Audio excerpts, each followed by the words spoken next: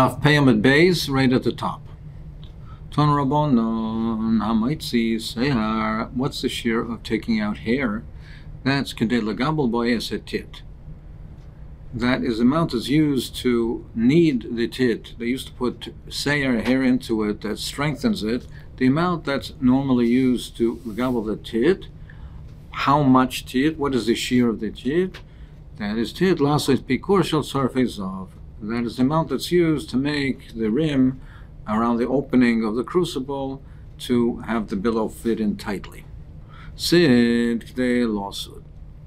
So it's sid, the lime, what's the shear of lime is to k'dei losud as a bonus. Ton k'dei losud espa katana shebbonus. In order to, the amount that's needed to apply to a small finger of the young girls. They use the sid to give the brighter appearance, a more beautiful appearance to the skin, the redder appearance, and the amount that's needed for an etzbah of the bonus. So he says that there's another application for the sid, that's as a depilatory to remove unwanted hair. So he says, B'nois Yisrael shegil pirkan v'lo higil l'shonim. B'nois Yisrael, that they already reached the level of maturity but not of age, so they started to be megadol seir, to grow hair, but they were still very young and they were embarrassed about it. So they wanted to therefore remove the seir. B'nois and niyam teitlas soisam b'sit. They used to remove it with sid. They were poor, they didn't have the money for something more expensive, they used sid. But nice ashirim, toisim b'silas, they had more money, so they used silas, they used coarse flour. But nice malachim, the daughters of royalty, toiflas oisim b'shemen amor, they used the more expensive shemen amor, shenemar shisha chadoshim b'shemen amor. They, to give the appearance to the skin, to give the beautify, they use shemen amor. My shemen amor, Rav Huna Barchi Amar Sitachas. That's what it is. Rav Yirem Barava Amar Shemen Zayin Shlo Yavir Shlish. It's the Shemen Zayin is olive oil that from the olives that have not yet grown a third of the full growth of it. That's what they used to use. That was the oil that was used. Tanya Rav Yehuda Omer An Pikonen is Shemen Zayin Shlo Yavir Shlish. That's what the ampikonin is. It's a shemen zayas that was not from olives that were not grown more than a third, that haven't yet reached rather a third of the full growth. Why did they?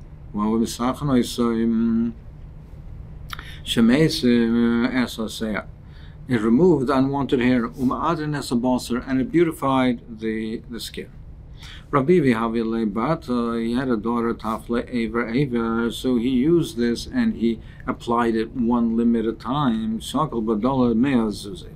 So he therefore made her such an Basiofa that the one wanted to marry her, and he was able to receive 400 zuz for the from the Chosan, who because she was in such high demand.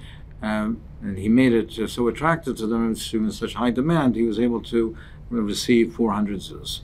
There was a certain Nochri in his neighborhood, so he saw what he did, so he copied it, and but he applied it all at one time. Umesan, she died. Omer Katl Rabbi Labati, he said he killed his daughter. And he followed what he did and put her in a sakon, and she died.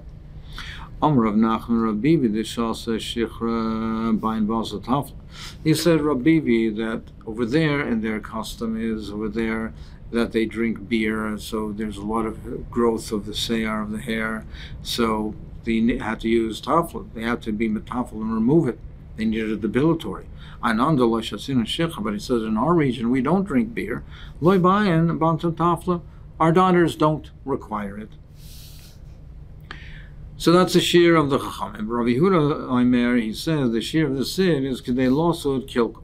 He said Losud Kilkul, my Kilkul, my Indifi. Rabbi Nechemia said Andifi. So what is a Kilkul? What is an Andifi? Amarav Sido Bas Sida. It's the amount to flatten the hair on the temples, on the side of the head, and Bas Sida, the amount that is above it, under the cap, right above the temples, to flatten that area as well. So the name of the shir the Rav Yehuda Nafish, so the area to flatten out the hair on the sides of the head of the temple, that's more than the bast sida. So you mean to say that the shir of Yehuda is greater? Like the shir of the Rabbanan Nafish. But we hold that the shir of the Rabbanan, like we had by the case of the Gemi, that the shir of the Rabbanan was larger than Rav Yehuda's shir of minal cotton. The Rabbanan said it was a shir to make the loop for the sieve, and Rav Yehuda said it's the midas minal cotton. So we know that the shir of the Rabbanan is larger, and Rav Yehuda's is a smaller shir. More answers, Zutamid Rabbanan v'nafish mid Rav Nechemia. It's, yes, Rav Yehuda is a lesser shir than the Rabbanan, but it's more than Rav Nechemia. So relative to the Rabbanan, it's a smaller share, but relative to Nechemia, it's a larger share. Mesei, Alasio Kasha, Amar Rebbe, near Indi, Rabbi Yehuda B'chavod. He says that the share of Rabbi Yehuda is there B'chavod when it's mixed with and diluted with a lot of water. It's in more of a liquidy state. The Divra of Nechemia bebitzas, and Rabbi Nechemia's share is bebitzas, is when it's not mixed with that much water and it's more of a clump. Now, if that's the case, how can you say that we're talking about a tzida bas tzida? In both cases, it would be the same consistency. We would be talking more of a diluted consistency. Now, here it seems to be two different things completely, that we're not talking about tzida bas tzida. There is neither Divri Rabbi Yehuda that when it's chavut and Nechemia bebitza, so we're talking about two different applications. So therefore, that cannot be the pshat. Ella, what's the pshat? Because if that's the case, so visal kadaitach. So if you're saying Divri Nechemia basis asid visal kadaitach tzidu basida ida vidi chavut. Ella ma Rabbi Yitzchak debate Rabbi Hami andifa. What it's talking about over here is that when there is a container and they used to make, and there was a hole in it, they had two holes in it, and they used to, when they wanted to fill up the barrel, they closed up the lower hole, and to fill it up, and they used the sid to close up the hole. So they had a higher and a lower hole in the barrel. When they wanted to fill up the barrel, they closed up the lower hole and they used it with the sid. Is he going to throw away his money, waste his money, and he's going to use the sid to close up the hole? It'll be dissolved by the liquid, by the wine will dissolve the sid, and it'll go to waste. So he wouldn't use sid to close up the hole in the barrel. What he used the lime was for when he had a measuring cup, a container that he wanted to measure a certain amount of volume, so he used the sid, the lime, to show what the levels were. So for instance, like you have a measuring cup, you want to show here is a quart, here's 2 quarts. So they had lines, and these were white lines with the sid, which they measured off in the container the different volumes, the different measurements that they wanted to measure. Kiddusnan, like we learned in the Mishnah, Menochos Shnosos Hayubehin, they had the different markings that were on the container of the hin. Adkan lepar, to this level is what you need for the Sachim of the par. Adkan la'ayel, Adkan lekeves, in different markings, the volume that was needed for the different korbanos. So here also the amount of sid that is needed to make a marking on a measuring cup, a measuring container, to use it for a marking. Ibaisema my andifa apusa. So Ibaisema is my andifa is apusa. That it means that something totally different. It's what they used to put on the forehead. They used to put on to make the forehead and to make it look a nice appearance. They used to put it on the forehead. So Rav Yehuda says that the amount was it is to make a kilkul, and Rav Nechemia says on difit. So First pshat is that the kilkol is that we're talking about, and Rabbi Yehuda says is that to flatten the hair on the temples. And Rav Nechemiah says it's to do it to the amount of sid that is for a measuring cup, which is now Lamaisa, therefore, as the Rishonim speak out, Lamaisa, therefore, the shiur of Rav Nechemiah, according to that, will in fact be a smaller shiur.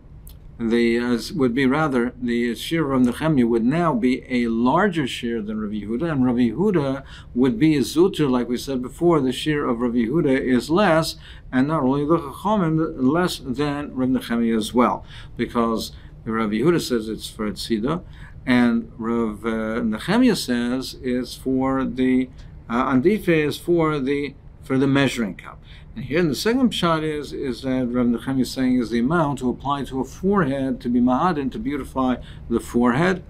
And again, it'll come out that Rav Yehuda is the lesser shiur, not only the chomim, like Rav Nechemiah as well. So where do we see that andufa means a forehead? It means a putza. There was someone from Gaul. He went to Bavel. They said to him, "Go darshan for us in Ma'aser Merkava."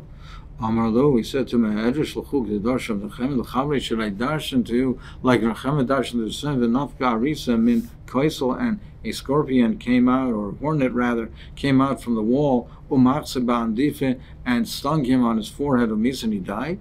So you want me to do the same thing? And they said that he was deserving of it because he was not roy to darshan Ma'aser Merkava. The way some unfortunately want to explain it, but you, on the other hand, they said to him, you are roy, so you should darshan to us for the Ma'aser Merkava. But what you see is that it is aresim in kodamachsa andife, that the andife is a forehead. So this is the amount that's needed to apply to the forehead. Zok the Mishnah, Dama kechaisem amartzufim. What is the shear of a dama of taking out earth? It's enough to make a seal on martzufim. They used to make a seal when they used to take the sacks, when they used to transport the merchandise. They used to seal it. They used to seal it with the adama. That's the amount of the shear of the adama. The Chum say no, it's the amount that's used to make a seal for letters. And sealing letters, they sealed it with adama. That's the shear of adama. Zevel, fertilizer, v'choladak, and fine sand, kedei zavel, kelef, shel kruf. Div Rabbi Kiva. Rabbi Kiva says it's the amount to fertilize a stalk of cabbage. Chamarim kedei zavel kreisha. They say to be mazavel a kreisha leek. That's the amount. And as Rashi says, and that's a leek that's smaller, the shear is smaller than the shear for the cabbage. Chol agas, if it's coarse sand, k'dei litin al malekaf sid. It's the amount that they use when they have the trowel for the plasters. They had the trowel, and then they used to mix it with coarse sand.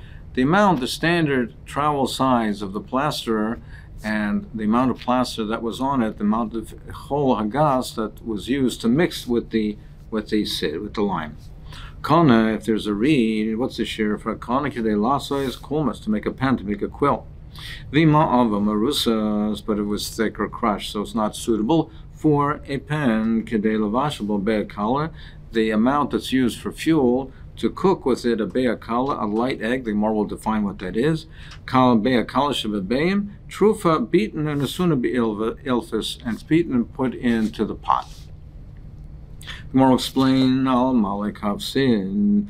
So the chol agas is to put on the trowel of the plasterer, tana kedei litin al pikav shel sayadin. To put on the pikav shel sayadin, the plasters. That's what it means.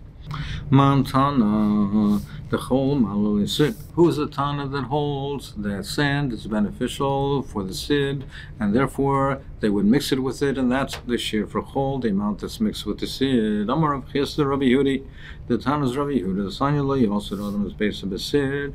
A person should not be put plaster on his house with sid, elam can't eat by teven chol, unless he mixed it with teven chol. One cannot plaster the house after the Churban, we have to make a Zecher Churban. So the sid was too bright.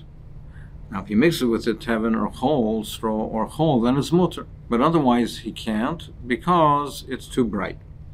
So apparently, the chol dims the color, and therefore it is mutter.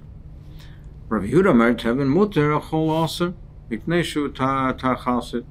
He said teven is mutter because the teven it strengthens it, but the chol is also because it makes it's bright.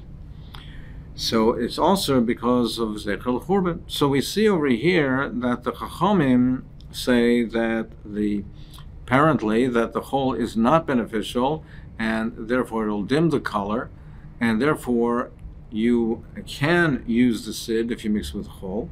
But Rabbi Yehuda says it's only teven, but chol is also. So we see that according to apparently that Rabbi Yehuda is the one that holds that the chol is beneficial for the sid. So it must be Rabbi Yehuda. Rava Amar Filotem Rabban. Rava said you can even say that it's a Rabbanan kil tikuna. No, it's even according to the Rabbanan. And yes, that they say that the chol dims the color, but the very fact that now it dims the color and you're able to use the sid to plaster your house, that's tikuna. The kilkula is out tikuna. Because if you didn't have the chol, it would be awesome because the chol would be awesome. Now, with the chol, it's mutter. So even though essentially it's not beneficial, but l'maisa, practically speaking, it is what enables you to now use the sid for your house, so that's a tikkun. So that's what people would use it for, and therefore the shir for Eitzah is chol. So we could be going, our Mishnah could be going according to the Chachamim as well. Kana, what's the shir for the kana? Kedei lasos kulmus, to make a pen. Tana kulmus hamagila kishbeis boisel. The length of it, the length of the quill, is that what comes to his knuckles. Boy Ravashi kesher elyon or kesher tachton? Is it the kesher, the knuckle that's connected to the palm of the hand, or the one lower down in the middle of the finger? Teku, it's a teku. If it was not suitable for a kulmus, it's the amount that's used to fuel for cooking, for roasting an egg. Tana trufa b'shemen v'nesuna be'ilfus. It's beaten with oil, and it's now on the ilfus. It's in a pot or a pan. So it says, in the Mishnah says that it's kedei levashel by be'akala. What is a be'akala? It says it's the be'ah of a tzolzala. It's a small bird. It's a small bird. Some say it's a dove. My time, mishum dezutra. You're saying because it's called kala because it's small. So emad etzifrita. Why don't you say it's even a smaller bird? It's a tzifrita. Which one is even smaller than that? Ishtik. Amr lemidish milach baha. So did anyone explain what this is referring to? It means from a tanagailas. That's what it means. It's from a chicken. My karla beya kala. Why is it called beya kala? It's not the smallest of the eggs. Shiru chachamim. So my karla beya kala. Shiru chachamim en lechabeya kala levashel yoiser mi beya tanagailas. The chacham mishayer shiru chachamim. There's no beya that cooks quicker. That's easier to cook or to roast more than a beya of a tanagailas. So maishna. Well,